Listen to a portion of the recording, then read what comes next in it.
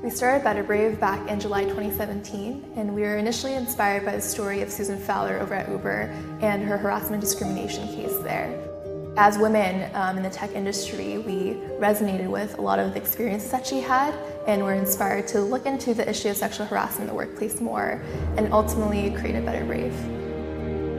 We launched BetterBrave as a nonprofit, and we're really excited about all the different initiatives that we'll be able to focus on and grow over this next year.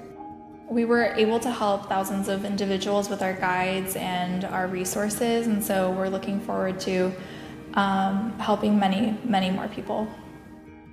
Pioneering for me, it means that you're really creating the world that you'd like to live in and that you'd like to see, and creating the change that you want to see in the world.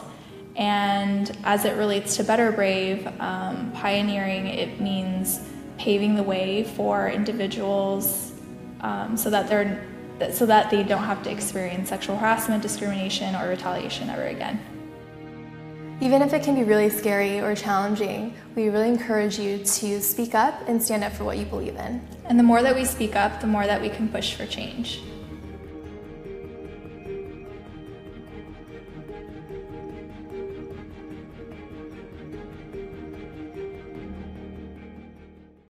Hey, NBC News viewers, thanks for checking out our YouTube channel. Subscribe by clicking on that button down here, and click on any of the videos over here to watch the latest interviews, show highlights, and digital exclusives.